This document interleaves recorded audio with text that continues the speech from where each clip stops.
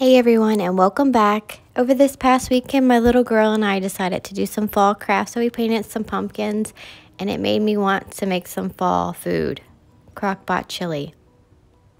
In this video, I'll share with you how to make Crockpot chili, and if you're new to my channel, please consider subscribing, and let's get started. I love making simple meals that are delicious. You'll need 1 packet of chili seasoning mix, 2 8-ounce cans of tomato sauce. You could also add in a can of Rotel if you like spices and onions. My family doesn't, so I just omit that.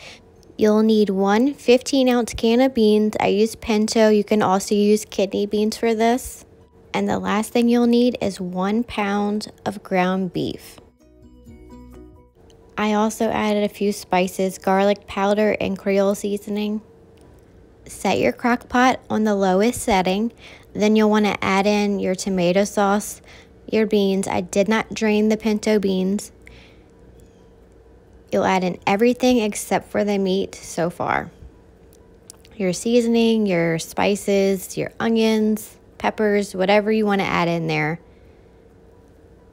Once you have everything in your crock pot except for your ground beef, you want to start cooking your ground beef.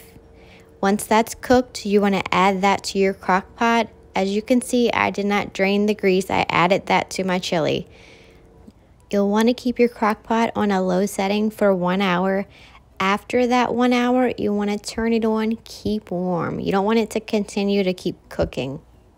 I hope you guys enjoyed this video. Let me know in the comments below your favorite fall meal. And if you haven't subscribed, please consider subscribing. Thank you for watching. Bye.